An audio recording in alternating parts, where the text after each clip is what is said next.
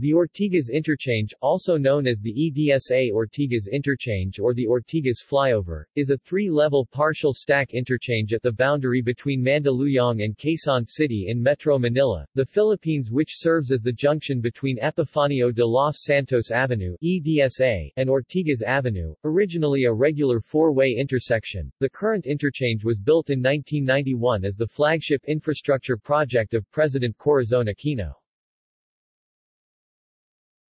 History. The primary impetus for the construction of the Ortigas Interchange was the need to improve travel times along Epifanio de los Santos Avenue (EDSA), with the road already suffering from severe traffic congestion. On January 11, 1991, President Corazon Aquino approved the construction of the interchange along with two other major road projects.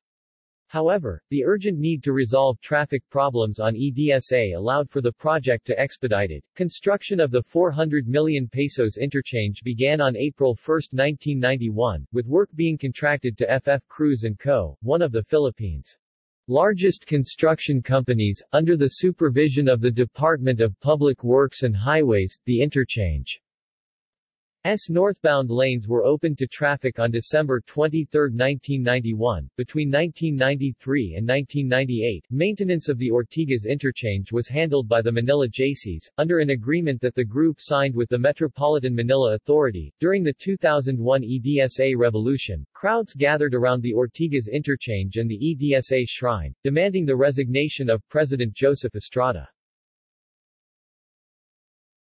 Criticism. Though intended to alleviate traffic congestion on the Ortigas portion of EDSA, the Ortigas Interchange has been criticized for actually making traffic congestion worse. The interchanges at grade service roads have been criticized for being too narrow, with pavement quality on the southbound service road being so bad that buses, which use the service road, go very slowly, slowing traffic down further. See also: Epifanio de los Santos Avenue, Ortigas Avenue. References.